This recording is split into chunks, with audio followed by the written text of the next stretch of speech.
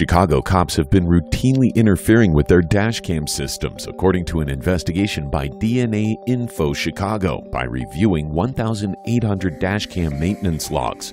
The Chicago police officer Jason Van Dyke, who killed 17-year-old Laquan McDonald, had tampered with his dashcam system at least twice in the months before the fatal shooting. Video from the Laquan McDonald shooting had no sound, and the suspicious silence immediately raised red flags after the police department was forced to release the footage to the public by court order. The dashcam wiring system in the police vehicle that Van Dyke shared with his partner, Officer Joseph Walsh, was repaired on June 17, 2014, 3 months after it was reported broken. A day later, the system was reported broken again. Van Dyke pleaded not guilty to 6 counts of first-degree murder and 1 count of official misconduct in the shooting death of McDonald.